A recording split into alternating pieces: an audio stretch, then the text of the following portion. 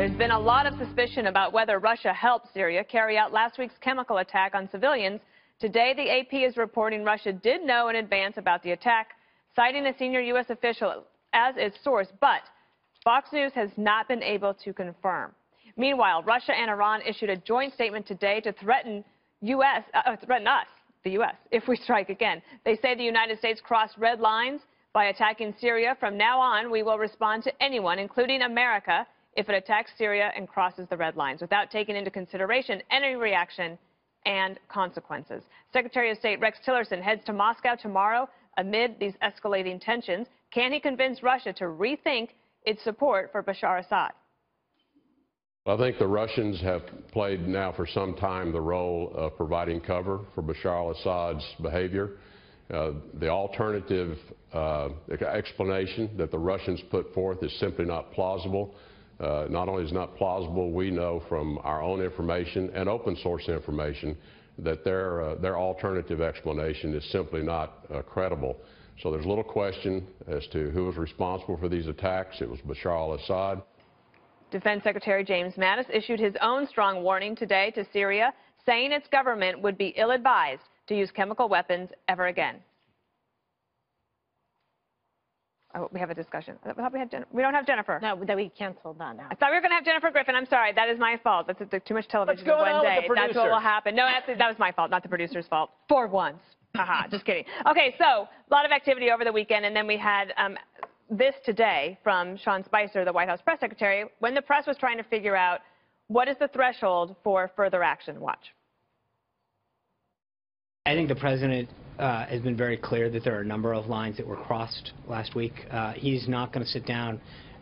We saw that in the last administration. They drew these red lines, and then the red lines were run over. I don't think you're going to see the same play. I think what not just Syria, but the world saw last week is a president that is going to act decisively and proportionally and with justification when it comes to actions like that. I mean, and I will tell you, the answer is that if you gas a baby, if you put a barrel bomb in to innocent people, I think you will see a response from this president. That is unacceptable. Okay, so that line caused some kerfuffle afterwards, Eric, because it was the question of, okay, well, barrel bombs are used every day. That's not using chemical weapons necessarily. So where is that line? A White House spokesperson on background just walked that back and saying that the use of chemical weapons was what was the target, because that was in America's national interest in order to stop those. What do you think? When I heard that and I was watching the press conference live, I stopped and took a second look at it, and I was trying to figure out what was going on. I thought I heard that incorrectly, but I didn't. I think, and this is one of those cases where I think Sean Spicer just made a mistake. I think the press was wanting to define where the red lines were. What was it going to be along chemical weapons? Was it going to be hospitals and schools? Was it going to be barrel bombs? And I think Sean went to the lowest of all the denominators accidentally. Right. I think the White House came out quickly and said, hold on, not barrel bombs. That's not going to be our red line, because, as we know, literally thousands of barrel bombs have been used against citizens in Syria over the last, in fact, I think just last year alone. So thank God that's not the red line. I would hope that the red line would continue to be chemical weapons. And again, I would hope that it wouldn't go beyond that, because this is getting a little scary, guys. And by the way, for all the political on the left, the people on the left, and also the anti-Trump people who said, oh, Trump's in bed with Putin in Russia.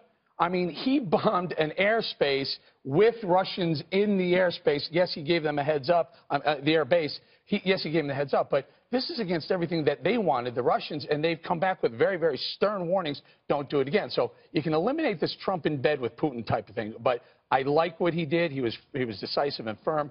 I just hope it ends right there, no more. Not unreasonable, though, Greg, to ask the question of what is the line, because the question, if you look at President Obama, and there's criticism for him for allowing the red line to be crossed, the line that he drew when it was crossed and he didn't do anything. So I can understand why people are asking what is the actual red line, but it's a hard question to answer when President Trump has said, I'm not going to telegraph all of my moves. Yeah, well, there are two ways to explain the Syrian strike. There's the literal way, missiles hit a facility, and then there's its actual meaning, which is this is exactly the perfunctory bare minimum that we will exercise to maintain a persona of toughness without actually igniting an actual conflict. Because the fact is, Russia and America, it's not a blind date. We've known these people forever. They've known us forever. It's not like Rex Tillerson doesn't know these people. He ran an oil company, Exxon. Putin runs an oil company, Russia.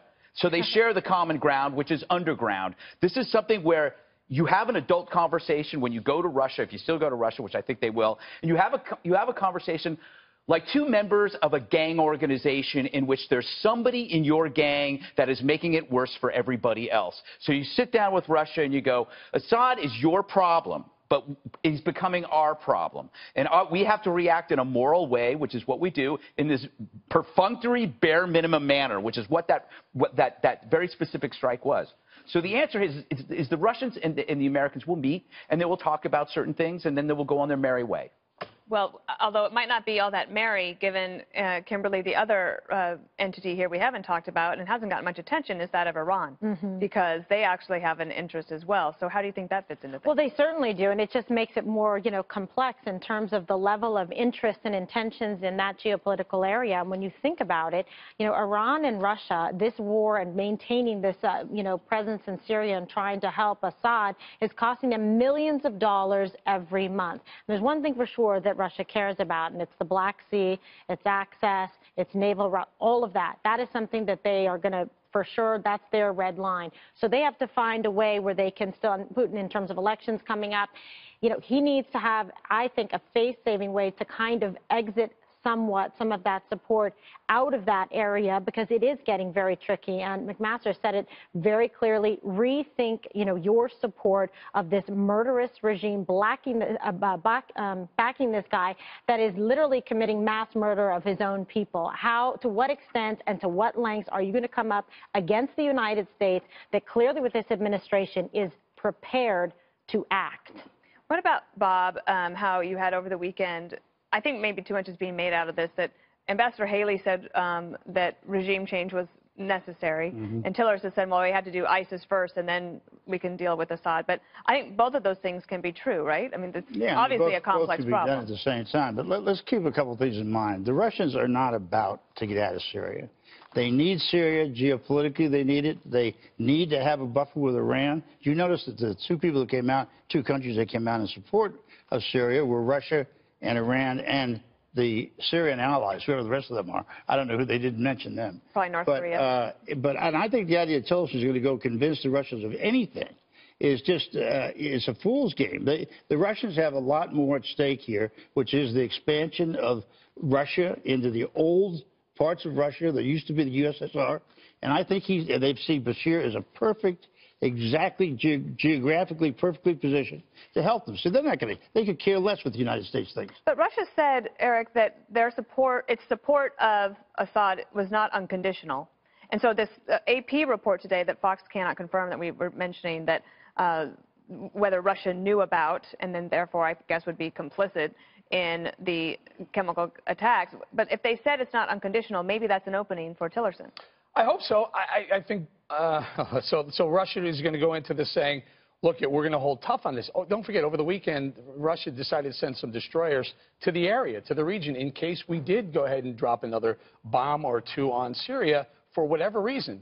That other AP report that you cited, or it goes on to, I believe it was the same report. There was another report about the same time, maybe the same one, that said that the Russian Air Force actually bombed the hospital where some of the victims were being treated, just to cover up some of the chemical weaponry that was being used. I mean, and this is what I've been saying for a long time. When you start peeling away this onion and there's more and more going on, and there's more foreign policy, and more people are willing maybe to heighten the rhetoric, you're jumping into scary places. That's why Sean Spicer's comment today about a barrel bomb had to be walked back very quickly. Just very quickly, no, that's not where we're going, because you're basically telling the world there's more coming, because Syrians aren't going to stop. Assad's not going to stop bombing his own people. But they should be on message for that. Here's the question, though. Is the Geneva Convention your red line?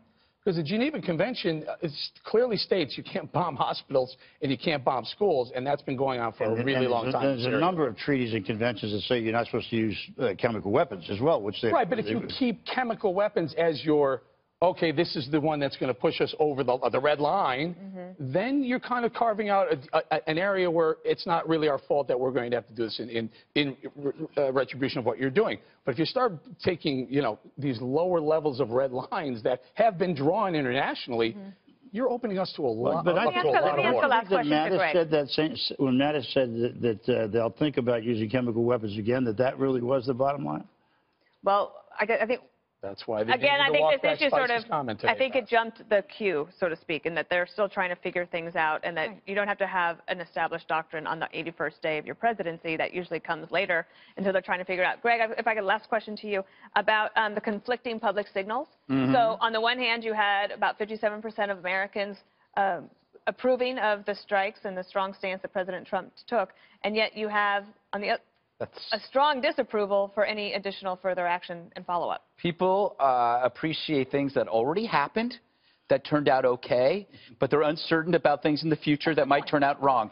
But I want to give some advice to Rex Tillerson before he goes to Russia. Before you get comfortable in that hotel room, check for cameras. In Russia, the TV watches you. Oh, well... Don't put Gee, on, that's a then don't put on a good show. I bet he didn't know that at all. Really? All right, ahead. Some didn't.